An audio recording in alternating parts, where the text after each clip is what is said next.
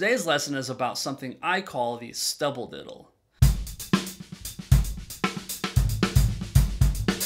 The stubble diddle is a paradiddle played as a groove, but the style is Clyde Stubblefield. If you're not familiar with Clyde Stubblefield, here is a little teaser.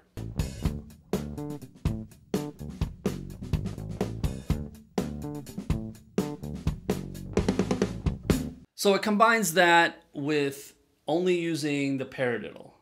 Now, this is what you call linear drumming, and this sort of thing is definitely not new.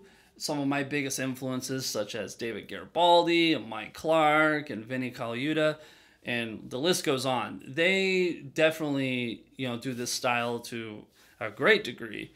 So a little backstory on this is whenever I taught lessons and we would work on rudiments and all the different accents of a paradiddle, my students would often ask me, well, how is this applicable to the drum set? Like, how am I going to use this? So I said, okay, so let's try to make a groove that uses most, if not all, of the accents in it. And basically, when I started playing, I started hearing something that was in the style of Clyde Stubblefield. So anyways, enough talk about it. Let's get into it. All right, now just for a second, let's just review. A paradiddle is right, left, right, right, left, right, left, left. And here are all the different accents for it.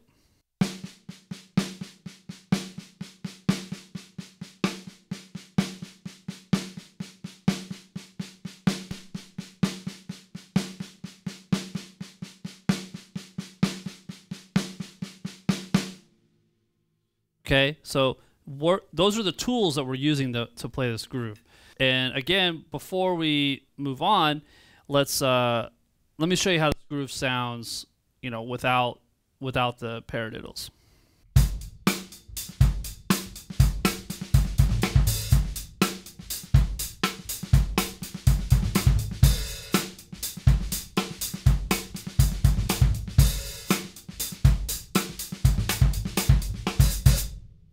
Okay, so now we're just kind of transferring that over to paradiddles, and this is what it sounds like.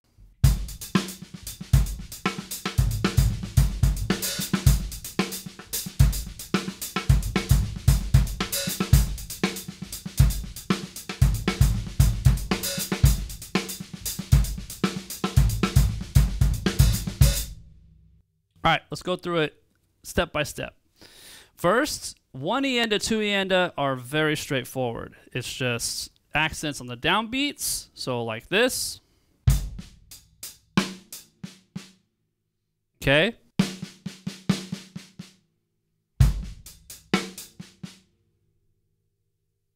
Bass drum on 1 as well.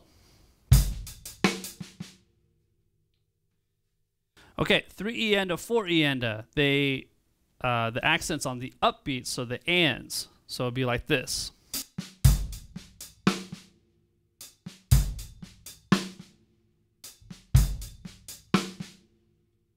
Okay, and then on the hi-hat, the bass drum plays at the same time as the accent. So the first measure sounds like this.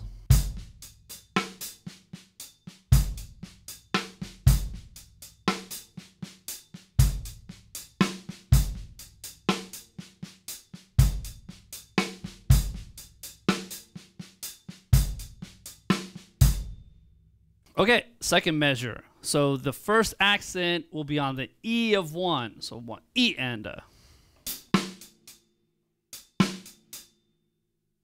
And by the way, I am playing rim shots on all the accents. To get that kind of funky style, you can come back, like not necessarily in the middle of this drum, like this. Or, you don't have to smash the rim shots. You can just have them nicely placed, if you will. And one thing that I really learned is keeping the ghost notes and the accents really exaggerated.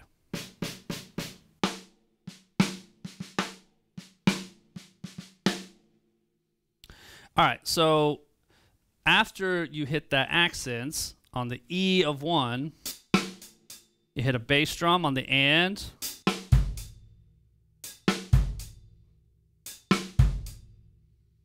Okay. And then an accent on 2. Then you play a bass drum right after the accent. 2 E and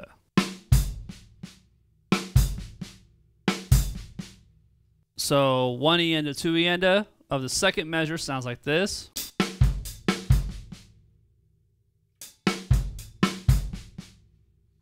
So a little sound tip, the accented notes I'm playing as shoulder and the unaccented as the tip. Now, 3 E and there's no accents here. We just play the bass drum on the 3 and the and.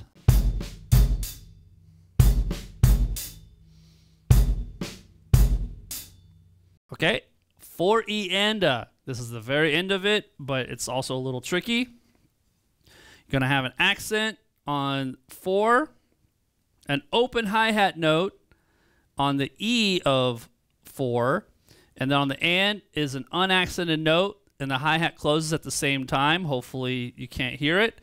And then the last note's an accent. So that together very slowly.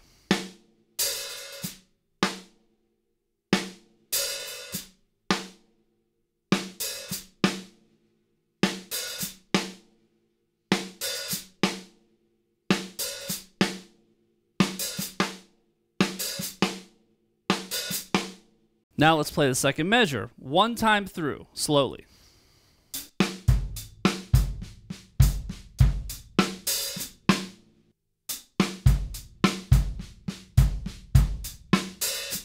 A good way to practice this also is looping just the second measure.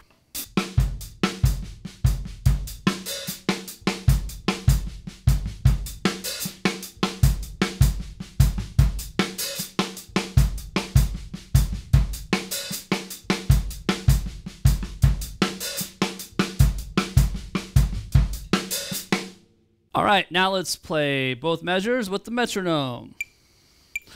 1, 2, ready, and.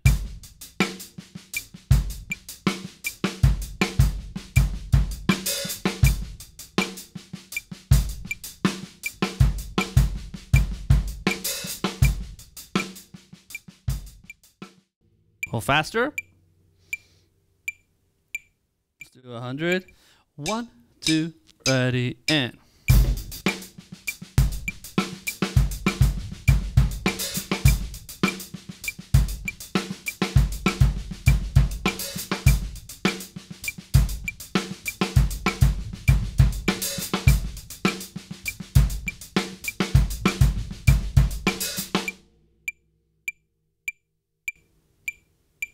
$120.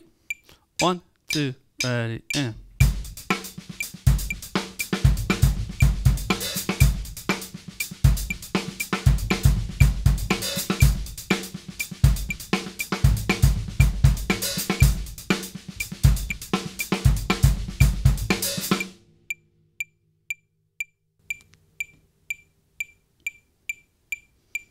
$140.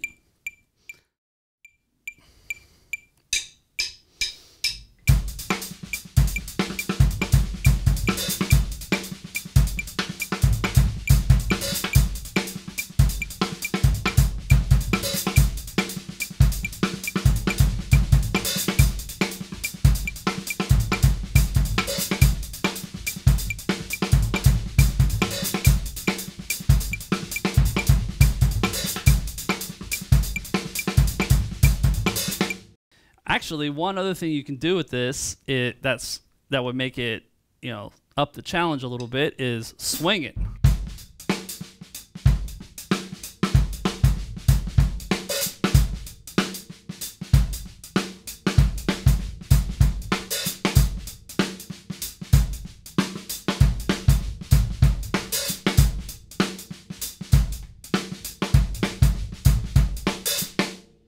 All right, boys and girls, thank you so much for joining me today.